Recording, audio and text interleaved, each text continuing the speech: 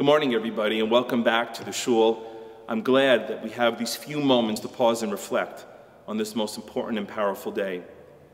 You know, these days that we're surrounded by, Yom HaZikaron, Israel Remembrance Day, Yom Haatzmaut, which is Israel Independence Day, are two studies in contrast. I lived in Israel for 7 years, and I had some remarkable experiences, but I can tell you unflinchingly, one of the most powerful has been the annual observation of Israel's Memorial Day, the day that we commemorate and remember those who have fallen in defense of our homeland.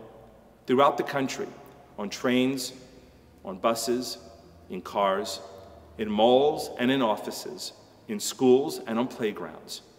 When the air siren blows to mark the minute of memory and commemoration of those who have fallen, everything stops. And it is a chilling moment. It is a powerful moment. It reminds us what we so truly understand, that there is nothing that is given in life for free.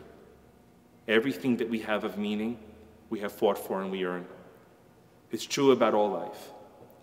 But sadly, we also stand how powerfully true it is about Jewish life. We have been given nothing for free. Everything that we have earned, we have struggled for.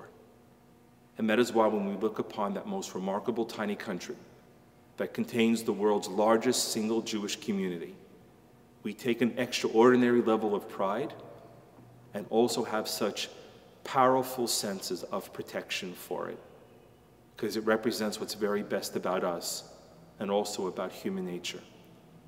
So of all the things that we have to be proud of Israel, consider this one thing. Of all the countries that entered into the 21st century, Israel is the only country that had a net gain in trees. We plant for life. We continue to pray and hope for it in every day. And our greatest and most fervent wish is that Ya'aseh Shalom Aleinu v'al kol Amo Yisrael. There will be true peace for all of us in our homeland. Chag Sameach.